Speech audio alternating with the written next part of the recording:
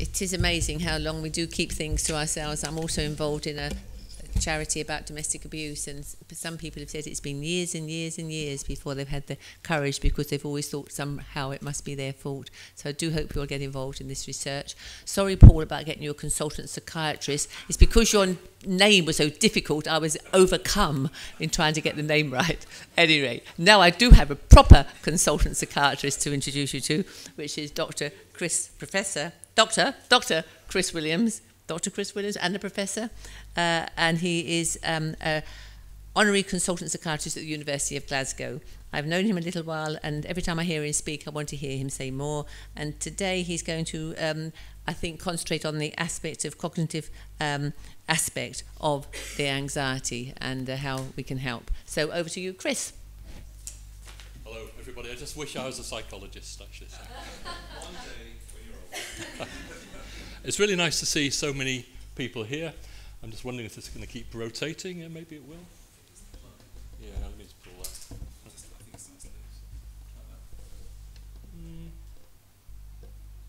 Strange.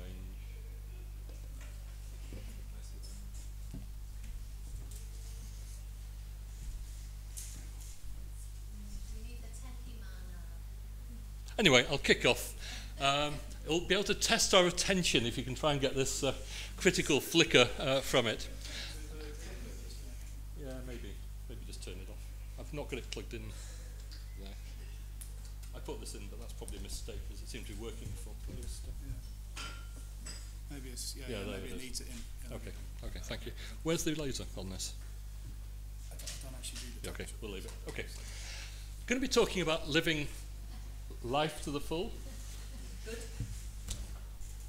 There's definitely something wrong with this. Not quite sure what it is about this, but let's turn this off, I think. Just try and let it settle down for a second. Yeah.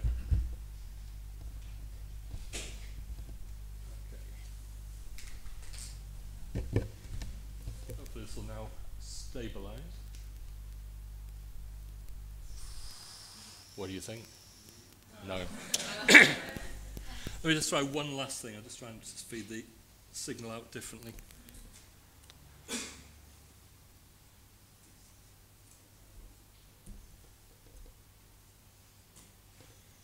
Very strange. Don't know, it was... Yeah, I don't have it on there. I don't have it on the stick there. Okay, let me just talk and just forget the slides a bit, and we'll see if they stay up long enough. Maybe. Do any of us say things to ourselves like, I always mess things up? I didn't do anything right this week. We look at the last week, we may have done all sorts of things, but we'll pick out the things, we remember the things where it's gone wrong. Or things will just go from bad to worse. We look to the future and just predict more difficulties, more things going wrong, more things messing up. Or think about the people around us and have the thought that nobody likes me. So we mind read, we second guess what others might think. I think it's pushed in, but anyway. Or do we have really high standards where we try and live by rules that we should always do our best? Or if one small thing goes wrong, it's as if absolutely terrible, everything's been messed up. Or judge ourselves in other ways. I'm so useless, blaming ourselves that it's all my fault if something goes wrong. So all these sort of thoughts can go, get into our heads and go round and round, affecting us in very unhelpful, backfiring ways. Up on the screen is a vicious cycle, and it's drawn as one of those buzzsaws that if it turns and rotates, it cuts, it causes damage. And so much when we feel anxious, when we feel down, when we feel angry, when we feel guilty or ashamed, this cycle can spin. And that what we think can affect how we feel emotionally, but also it can affect how we feel physically and also what we do. Can I just give an example of this? Imagine somebody's got anxiety and they've previously felt panicky, for example, on buses or in supermarkets. Let's imagine they're going to the supermarket. And before they set off, they decide, I've got to go shopping, I'm going to go. But there's a slight doubt in the back of their mind about what might happen. So their thoughts begin to start to introduce worries about what might happen, will I be able to cope? And maybe as they start to walk towards the shop and get closer, they start to notice the anxiety increasing, the altered feelings. Maybe that anxiety begins to rise. Have you noticed in your own life when anxiety is rising, it's not just mental, emotional feelings. It affects us physically as well. So there may be all those physical reactions we've just heard about, the rapid heart, the sweaty, shaky, clammy, over-breathing, all of these different things. And some of those reactions can make us feel even worse. I won't do this now, but one of the things we often do in various teaching things that we do is encourage people to over-breathe together, for example, because it makes us feel unwell. And some of the things that we do, which are completely normal responses to high levels of anxiety, like breathing faster, which is appropriate to get oxygen into our bloodstream, ready for fight or flight, so our muscles can respond. By over-breathing with rapid, shallow breaths, it very quickly makes us feel unwell. We may feel dizzy, we may feel dry mouth. Our vision can start to feel strange. We can start to be aware of things like floaters. It can go, so our vision's unclear. We may start to feel dizzy and cut off from things, depersonalized, so that things seem to come and go a little bit, as if we're one step back and not quite connecting. And all of these sensations can reinforce our fears that something terrible is happening right now. And that's one of the hallmarks of panic, this belief that something terrible is happening right now. I'm going to collapse, I'm going to suffocate, I'm going to have a stroke, I'm going to do something to embarrass myself, I'm going to lose control of a projector, or whatever. These different thoughts can build up and up in the person's mind, and if we believe them and focus on them, what we think affects how we feel, so we may become increasingly anxious and panicky. We may notice the physical changes as the adrenaline and the overbreathing kicks in, making us feel worse and worse, and all of it can add up to alter our behaviour. And critically, as we've talked about, certain key things happen again and again. We fall into patterns when anxiety is present. And one of the biggest patterns is avoidance. That things seem scary, therefore we start to avoid them. And we also try to escape. We try to escape and leave quickly situations where we begin to feel scared, or that we're not coping, or feel overwhelmed. And it's incredibly reinforcing to leave, because it makes people feel better. As if we're feeling terrible in a situation and then leave it, choose to escape, we do feel better. The problem is it teaches the rule that the only way of getting through it is by leaving. And the result is we end up in a world that gets slowly smaller and smaller, because it ultimately undermines and saps our confidence. And the cycle spins and things get worse and worse. So let's try and think a little bit more about what sort of thoughts can occur. This is a worksheet which is freely available on the internet. I'll point you to where you can get worksheets like this on Living Life to the Full. And it's called a bad thought spotter. And it's ways of trying to notice and label and be aware of those patterns of thinking that can backfire and make us feel worse. So, for example, some of these unhelpful thinking styles that we can fall into, maybe things we're very familiar with, a bit like old slippers and things. We're very familiar with thinking in these sort of ways over the months, over the years. So, for example, are we sometimes our own worst critic, beating ourselves up, seeing ourselves as failing? Do we focus on the bad stuff? So we may have done lots of positive things in the week or in the day, but we look back and think negatively about those things. Do we have a gloomy view of the future, predicting that things will go from bad to worse, jump to the very worst conclusions that terrible things will occur, or assume that others see us badly, mind reading, or taking responsibility for everything? An example might be, for example, having people round for a party, a meal, and feeling completely responsible that things have to go right and it's all your responsibility, rather than the role of everybody to make an evening event like that a success. Always using words like I always, should, must, ought, got to, revealing often very high standards, which when somebody's under pressure with anxiety or low mood, it can feel like a pressure to maintain those standards. Again, one more thing to see yourself as failing against, one more thing to beat yourself up over. And these thoughts have a bad effect on us, because what we think affects how we feel emotionally and physically and alters what we do. So I'd like to just try an experiment for us to try this out a little bit by playing detective, to try and work out what are the patterns we fall into. And I'd like to just describe 3 everyday situations, and just to ask you, just in your 2s or 3s, just sitting around, just to quickly discuss which of these unhelpful thinking styles might apply in these three situations. I'll put the picture of the list of different styles up next. So can you imagine yourself in a situation where you've got to get somewhere for an important meeting at a particular time, and maybe you're driving or on a bus, and for whatever reason you get stuck in a traffic jam. And the minutes are ticking. It's so important that you're there. Maybe you have to be there at 10 o'clock tomorrow morning, but you may be a mile and a half away and it's 10 to 10, 5 to 10. You're stuck in traffic and can't get there.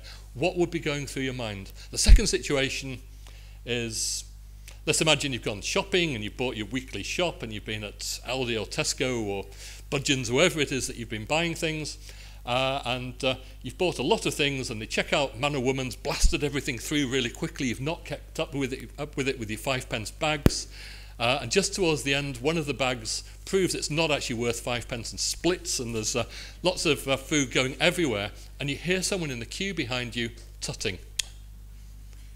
So what would go through your mind in that situation? And maybe if I just do one third one. Imagine you've had a physical illness. Maybe you've had a heart attack, angina, a heart problem for many months or years, and you wake up one morning and you notice a twinge in your chest. Again, what thoughts might go through your mind? So can you just in twos or threes just think about this bad thought spotter? Which of these types of responses might describe your own responses? You have to look quickly when it's up there.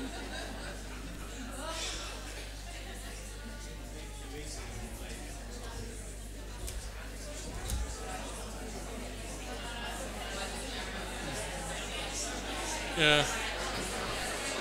I'm going to interrupt you just now. It's great to hear you all talking about the football and all these other things. But can I just get a quick hand vote? You're a normal group of people. We're a normal group of people in here, with odd exceptions, perhaps Paul and Joshua. Can we just think about a normal group of people and just do a hand vote to find out whether any of us notice any of these unhelpful thinking styles? Did anyone notice one or two of them? One or two thinking styles? How about 3 or 4? Quite a lot of hands. How about 5 or 6? Yeah, lots of people. And how about all 7? If you've got all 7, you're probably thinking everyone's looking at you, by the way. So, this is a normal group of people. It's a normal distribution if you're into mathematics. There's relatively fewer people have 1 or 2 or 3, or 5 or 6 or 7, but across the room, virtually everybody had at least one of these. These are normal, common things. So how do we normally deal with these sort of thoughts when these happen? We normally would be able to balance them, move on from them. We wouldn't get caught up in them. But that's the key difference in anxiety and depression, is these sort of thoughts stick and have that impact on us. Can we try an experiment again? People often say, try not to think about it. Try not to think about your worries. Can we all try really hard not to think about a white, I'm going to call it a giraffe, okay? Can we try really hard not to think about a white giraffe just for 30 seconds? Let's see how effective it is trying not to think about something.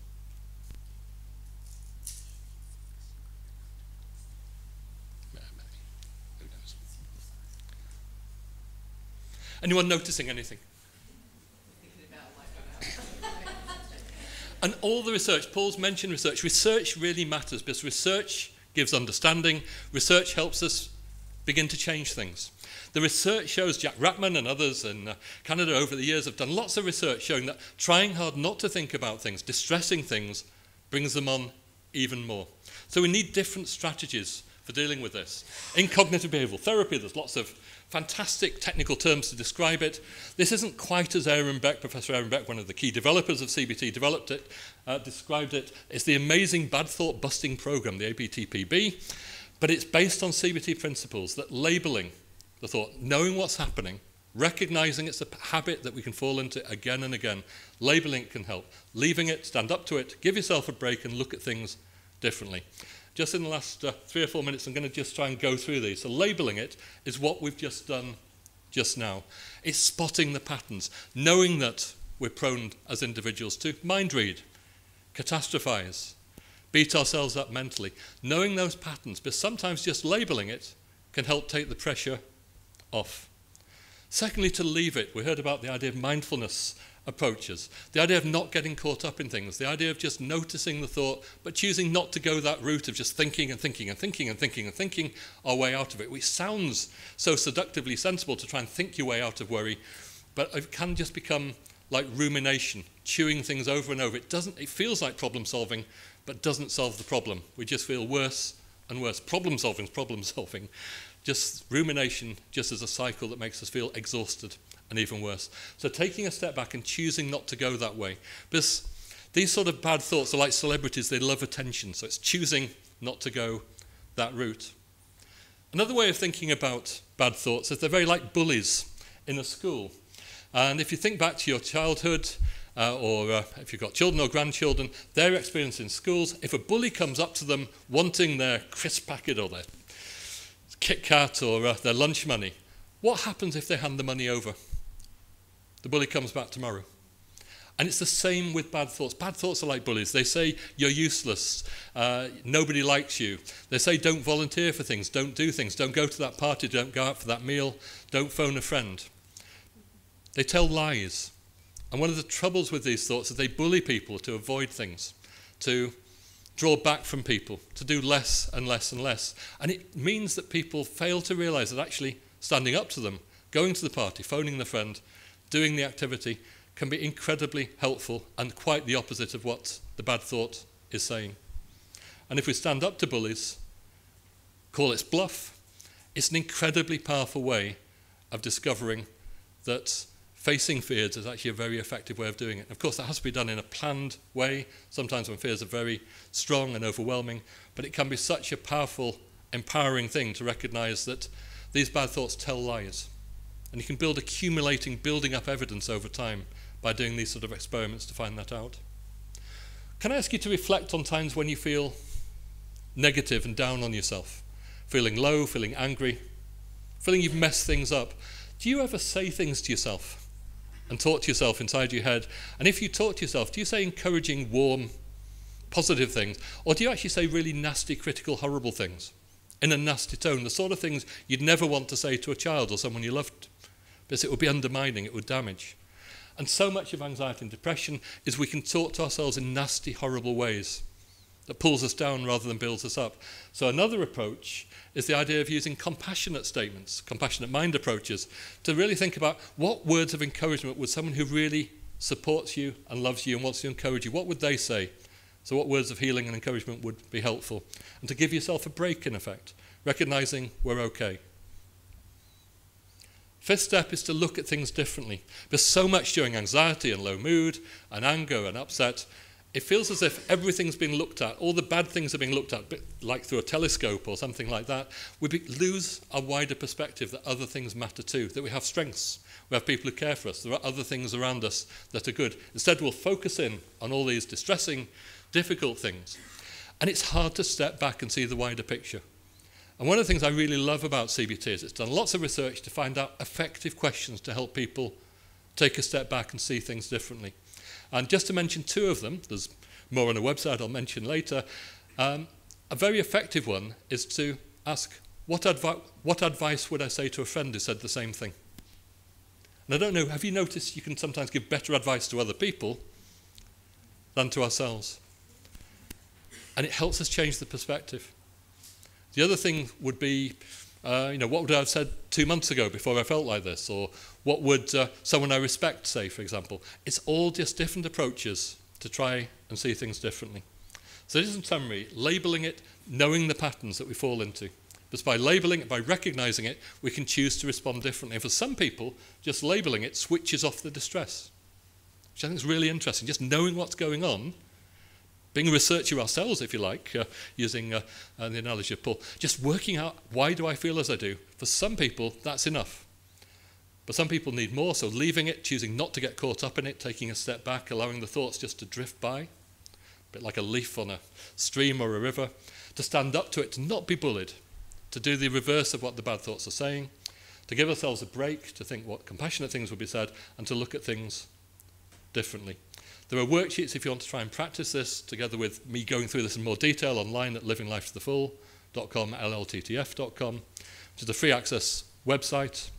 If you want to download these, the worksheets are all free on the worksheets address, and that's just a reminder of the different components. I think probably.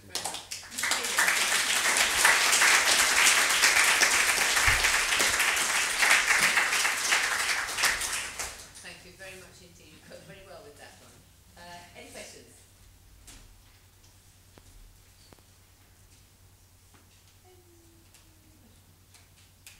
Any easy questions? Or any questions? Please, and please don't feel you have to stand up as well. If you want, just ask us you're comfortable with it. Put your hand, if you put your hand up, you'll get a microphone. Here we are, it's coming. While we're waiting, we have got lots of Chris's little chocolate box books that have a lot of what he's just said in a really easy... Oh, yeah, there we go, yeah. They're all out the front. Lots of different ones. I quite like chocolate, I must say. So you can probably tell that. Hello, can you hear me? Yes, Hi, Hi. My name is Iona. Thank you for your talk. I find, and I would say I'm on the spectrum of anxiety stroke, that kind of can be low confidence, depression, rather than, you know, I don't want to be glib because I know some people suffer really terrible things, not post-traumatic. But I've looked into things like emotional freedom technique, and I've gone from pillar to post actually over the years looking at different things, and it can be quite confusing because rather than really embracing anything and taking it very seriously, you just run from one technique to another. So I'm just curious what you think about that, and also the idea of, if people are familiar with The Secret, Abraham Hicks, this idea of the kind of going into the metaphysical, spiritual realm, which is that what you focus on becomes, you know, more manifest. The idea that you, if you put your attention on certain things, the universe, whatever you want to call it, responds in a certain way. And I just wondered what you think about that, because it could be called positive thinking, or your intuition working for you. Before you ask that, Chris, just got another question down there. That's in your mind. Who are you? Where do you come from? Paul Tanter, one of the... That's not on. That's not on. Andy. There we are. Paul Tanter, one of the trustees for Triumphophobia. Chris, in our groups, one of the lived experiences of many of our users is the first step is the hardest step for dealing with anxiety. Any suggestions for the audience if anybody is experiencing from anxiety? Okay, can I link these two things? It takes a lot of energy and motivation to try and change, particularly if symptoms, problems have been really long term. It can be really quite demoralizing, trying lots of things a bit and then finding maybe it helps a little bit but not enough. I think one of the key things is when we've got limited time, motivation, effort, all of these things within us to try and make change, I think it really matters to choose things that have a high likelihood of helping. It's very hard for an individual member of the public or even practitioner sometimes to have an overview of all the evidence base. One of the things I think is incredibly helpful though in the healthcare system are major reviews where lots of experts, expert researchers, but also expert members of the public come together in approaches like National Institute for Clinical Health and Excellence, NICE, and review what the evidence is. Because one of the troubles are we tend to pick out bits of evidence that suits us. Practitioners do that all the time, and also in life we can do that. So having a committee that looks at this properly in a systematic, planned way and comes up with conclusions about what on balance do we know works, what on balance do we know isn't so evidence-based. I think if you're going to give things a shot, doing things that have an evidence base would be the thing to go for, so that there's a high likelihood of response. Just this idea that Paul's mentioned as well, I think it really matters in coming to a group that it's actually quite scary coming somewhere. It's scary travelling. It's scary making the decision to go. It can be scary walking up the staircase and in through the door. Because there's all sorts of fears and concerns about what it'll be like. And there has to be a reason to go, and there has to be a reason to bother coming back for the second week. And to me, cognitive behavioural therapy, which underpins a lot of the work that Triumphophobia does, because it's evidence-based, it's about two things. It's about relationship, and it's about structured working, making changes in a structured, planned way that can be really effective. And I really love the fact that Triumphophobia uses groups, because so many people feel lonely, isolated. This is only affecting me. I'm different, I'm damaged, I can't cope. And actually realising that actually these sort of problems of low mood and anxiety are incredibly common. And there's real need for us all to think about life skills and how resilient we are and all of these things. So for me, it's worth coming, even if it's scary, and it's worth connecting with people, even if it's just a tiny thing, a hello, a smile in the first week, and making the commitment to come back the following week, because there's so many reasons not to come back often. We may be really tired on a particular day, we may feel very negative on a particular day, but some things are worth doing anyway. And I do believe in the power of Triumph Over Phobia groups, that they can have big impacts on people, but giving yourself the chance to get the most out of them, even if it feels scary. And tell people it feels scary, because you don't have to say things. You can just sit and listen and learn. There was another element, just the first question, I blanked on the second component of it. Hi, so many things, but emotional freedom technique, EFT, is supposed to be particularly good with post-traumatic stress and reprogramming the subconscious. That's not what NICE says. Right, interesting. And then this, I mean, some people will be rolling their eyes, but, you know, the universe type stuff that Oprah Winfrey loves. I think it would be unwise for practitioners not to take on board people as whole people. One of the things I love about CBT is it looks at beliefs and behaviour. It allows people to have spiritual beliefs of all different sorts and respect that, because when people become anxious or depressed or struggle in different ways, those spiritual beliefs can either be a real asset or become part of the problem. So I think it's about whole person assessment, but also still using a CBT model whilst respecting the blocks, concerns, fears, etc. that the person has, and building on the strengths they have in their own lives and the people supporting them around them to try and get a way of improving things. But I would really emphasise, I don't just believe CBT is the only way of getting better. There's lots of other ways with an evidence base. But I think if we're going to spend time, we should generally try and seek out first evidence-based approaches. Thank you.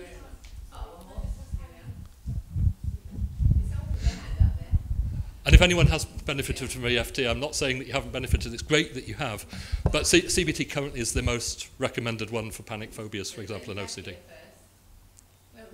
Yeah, well, hello, my name's Melita, I live here in Bath.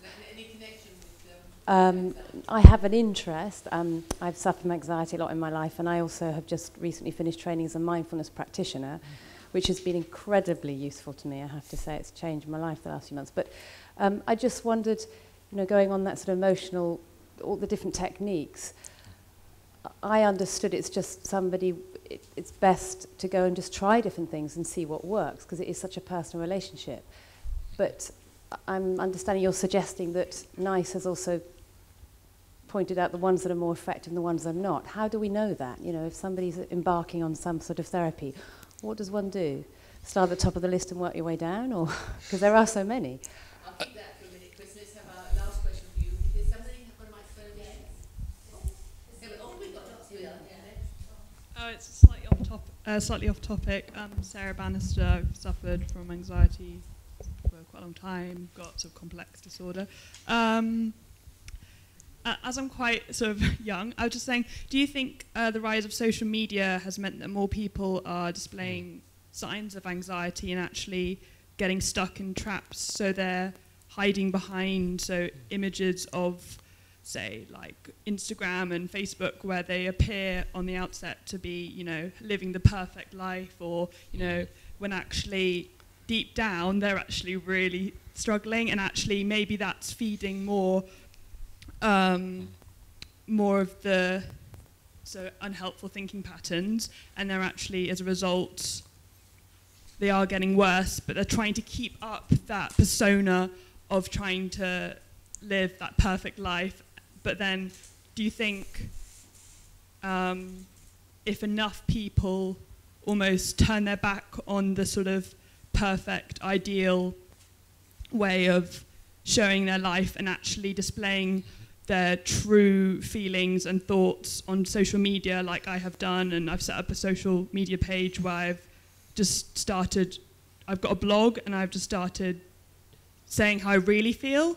And actually, maybe if everyone sort of started doing that more, and actually talking about it more and having a conversation about it more, maybe people will be able to actually open up and sort of like maybe then use social media to help them in a sort of positive feedback. Sorry. Thank you. We're social beings.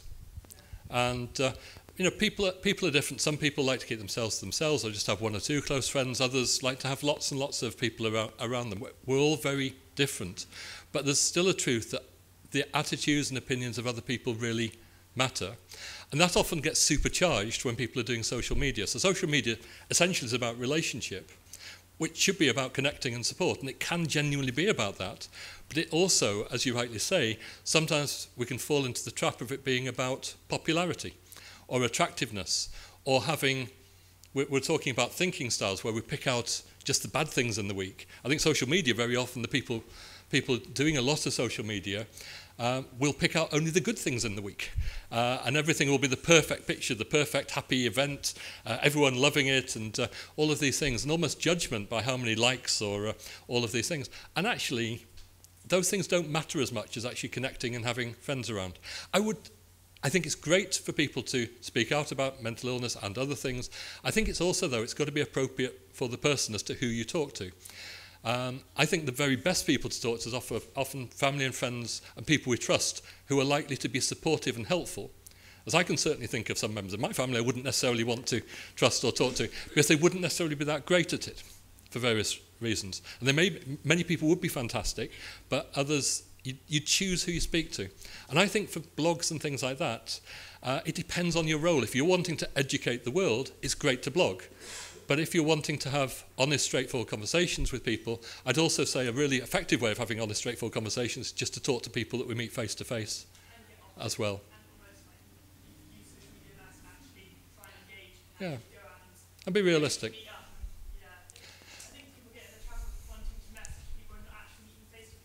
Yeah.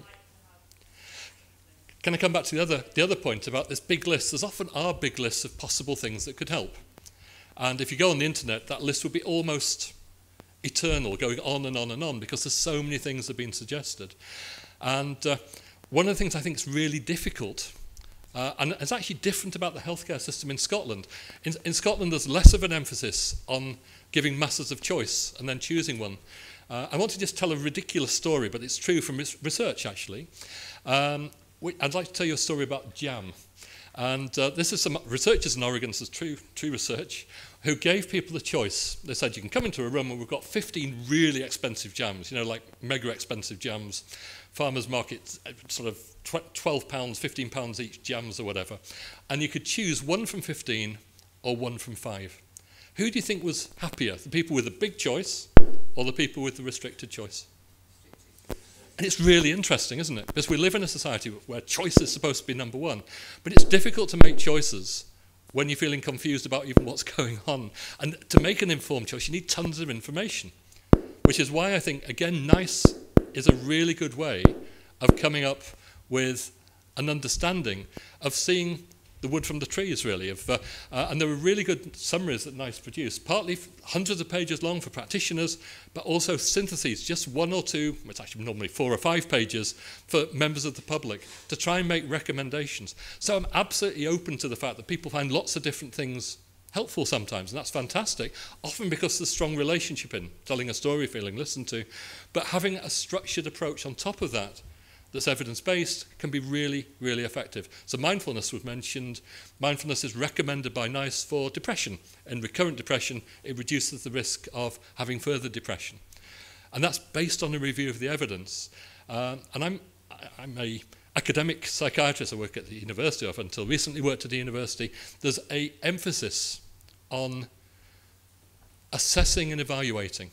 And of course, there are different ways of doing that. People's opinions about things and recommendations and experiences really matter, but also so do things like, does your rating for anxiety improve?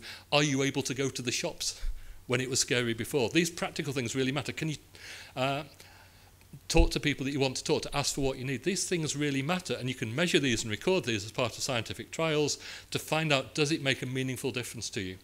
So I would say, yes, there are choices, but also, generally, if you've only got time for 1 or 2 things, I will pick out things that have a strong recommendation for them to invest time and effort and energy, because all of us have only got limited time and energy, and it's so easy to get overwhelmed with the setbacks. So go for things that could potentially be helpful.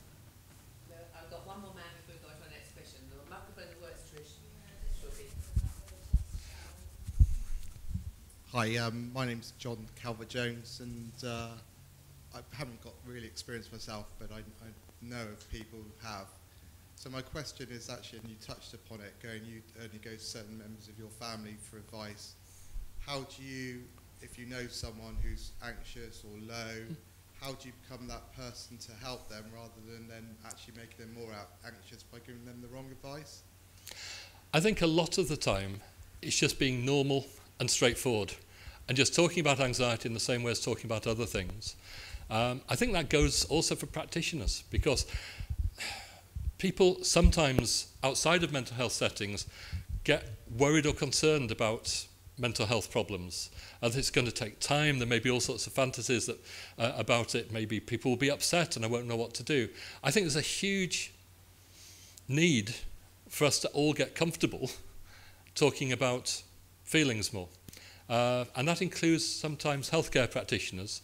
And one of the things I think is really important about CBT is you can actually access it these days in lots of different ways. You can go to trymphobophobia groups, you can have support online, you can have support by reading books, you can have support by seeing a practitioner. But all of them have certain things in common. And one of the key elements of CBT is it helps people help themselves. It's about teaching people ways of working out why do I feel as I do, so it demystifies. So rather than feeling overwhelmed by symptoms, it's possible to give a model where it makes sense. Why do I feel angry, guilty, sad? Why am I obsessive? Why do I have these symptoms? How are they affecting me? Not just to feel worse, but to understand it, to give targets for change. And the strength of CBT and other evidence-based psychotherapies is it has tools and techniques to make changes in these targeted areas that keep the cycle spinning.